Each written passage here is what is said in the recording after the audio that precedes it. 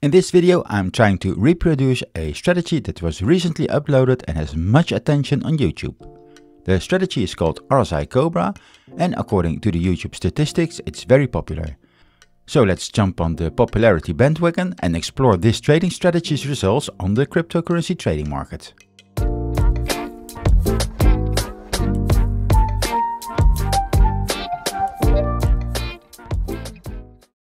So as I said in the intro of this video, this algorithm has a tremendous popularity and has 26k views at the moment of creating this video.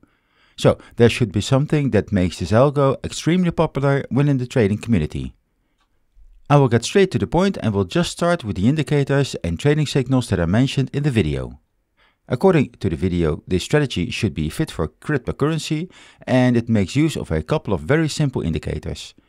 Something that indicates an inclining or declining trend, a couple of simple moving averages that together form a banded simple moving average, comparable with the Bollinger Bands or Keltner Bands, and the center of this band is the 50-day simple moving average, calculated over the close price of the candles. The upper band is calculated as the simple moving average, but here it uses the high price of the candles, and for the lower band the simple moving average of the low price of the candles is used. Why it's called the Cobra is not mentioned in the video, but it sounds cool, so why not? Furthermore, the 14-day RSI indicator is used and a 50-day moving average on this RSI indicator.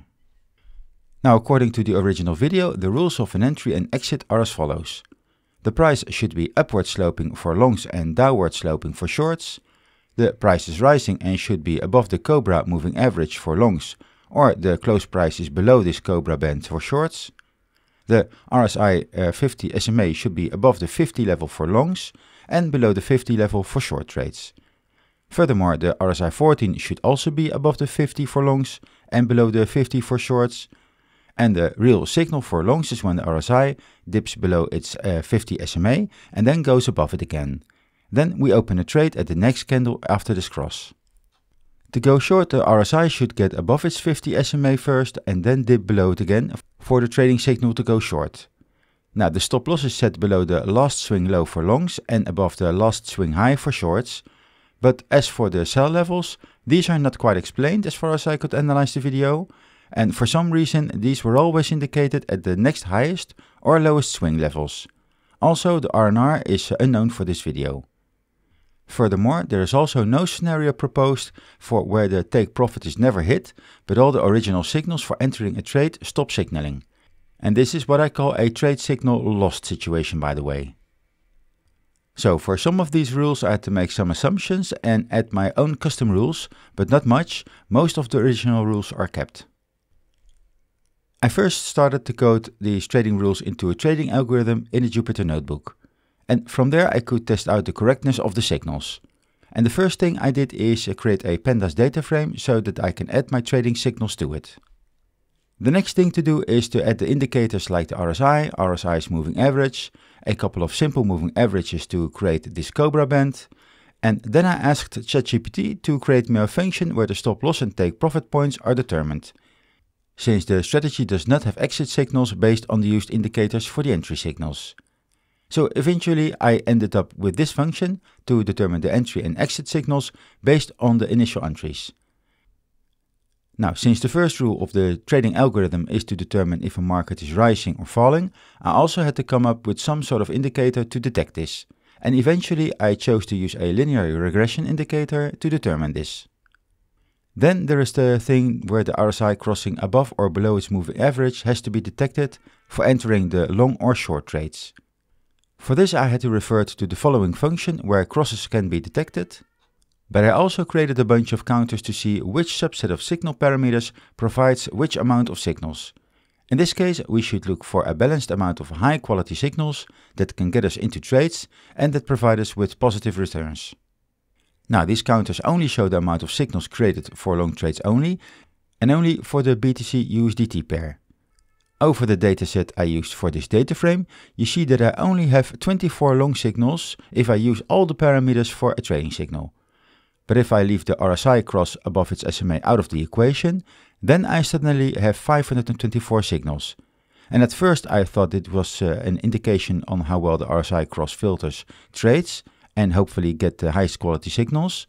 But eventually I deviated a little bit from the strategy, because instead of a crossover or a cross down, I will let the algorithm enter the trade if the RSI is just above its SMA, and not exactly at the cross, since these can occur at moments where the other signals are not there. Maybe they would happen one day before or after the cross occurred, and that would lead to a missed signal. So with this knowledge I coded this into a Python file that is also usable with the backtesting engine of FracTrade. And now let's back this trading strategy to see if it comes close to the claim of 98% accuracy. In the meantime, I want to thank you for viewing this video, and if you like what I do, then please click the like button, subscribe to this channel and click the bell icon to get notified on my future videos. All the files that I create, the strategies code, notebooks, backtest outputs and other informational blog posts on what I do are available on my Patreon site. This way you can check my work and replicate what I do, just to be fully transparent here.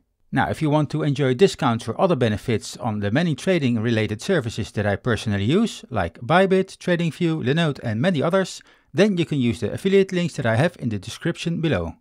Again, many thanks for your support, and now let's get back to the results I got from my backtests. I backtested this strategy with two different files, one where I only do spot trading and one where I do the futures trading.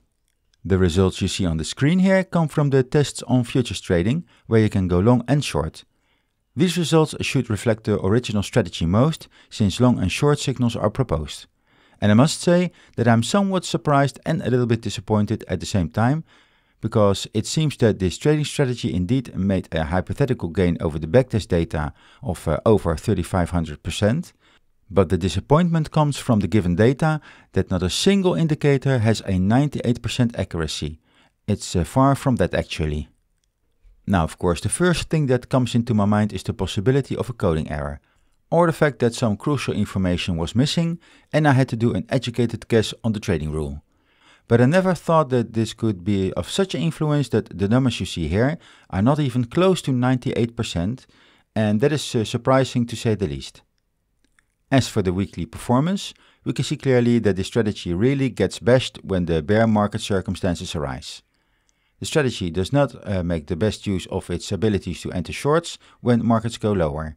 And although I cannot say how the spot-only version will perform yet, my current impression is that the stop loss gets hit more often than intended and therefore causes more losses than wins. It's logical that the influence of the bad performance also has its impact on the drawdown, and at some point it had a maximum of almost 50%. Here on the plot left it shows the distribution of the win rates for a trading strategy, and the median here is around 40%, while the interquartile range is between 20 and 60%. There are some outliers with a maximum at 100, so the strategy has a moderate success with occasional perfect runs, but more often it hovers around a 40% success rate, which is also visible in the table earlier.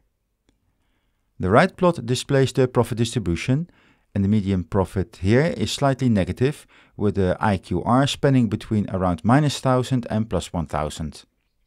There are also several outliers extending profits to over 10,000, and you can tell by this that the strategy is somewhat inconsistent with a win rate of around 40%, with occasional strong profits, but mostly modest gains or losses. And this could be caused by the tight stop-loss settings as a result of the last lowest swing candle setting as a stop-loss in the strategy. The tests where I only do spot trades are shown over here. And again, no number even reaches the 98% mark.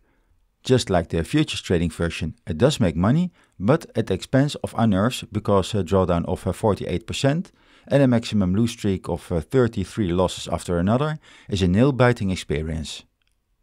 The equity curve here looks even worse than the futures version, and for some reason spot trading only causes a higher peak to around 10,000 USDT profits, and with the drawdown it still ends higher in the backtest experiment, but this is not the kind of curve I get excited about. Now, you might have guessed the drawdown plot here too, some sharp peaks that get higher where the bear markets proceed further. And the box plot always tells an interesting thing about the nature of the trades. In this case, the median win rate is around 30%, slightly lower than the previous plot, indicating that this strategy wins less often. The central range is between 20 and 40%, which shows that most weeks have a low win rate, but nonetheless there are also outliers at 100%, and this indicates a few highly successful weeks with nearly all trades being profitable. And these highly successful weeks might explain the steep peak in the equity curve.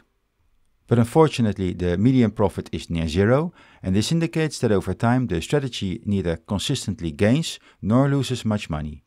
And the interquartile range is tightly packed between -1000 and 1000, which suggests that most weeks see small profits or losses. So if I compare these boxes with those of the futures trading version, then this strategy version performs less consistently than the previous one in terms of win rate, with most weeks hovering around a 30% success rate, but the rare highly profitable weeks might be the cause that this version eventually ends up higher in the end balance, but also with the additional risk of additional large losses. So what can we conclude after doing a backtest of this trading strategy?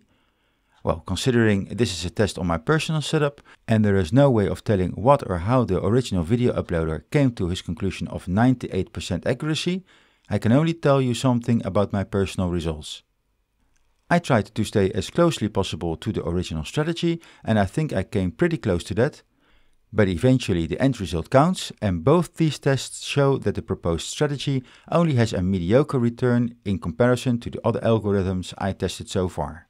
While the end score of the futures trading version is a little bit higher than that of the spot trading one because of its better risk management abilities, I still believe that this proposed trading strategy lacks certain higher level risk management features or specific settings to improve this.